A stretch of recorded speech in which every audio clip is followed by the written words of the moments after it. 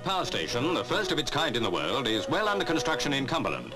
Known as Calder Hall, it stands close to the Windscale plutonium factory. Vast machinery is needed for the project. A section of one of the boilers is manoeuvred carefully through narrow streets as it nears the end of its 150-mile journey from Glasgow. Electricity for the national grid will be supplied by the power station. Reactors will generate heat from which steam will be made. This will drive turbo alternators which will feed electricity into the grid. Here, a crane is being erected to lift machinery weighing up to 150 tons.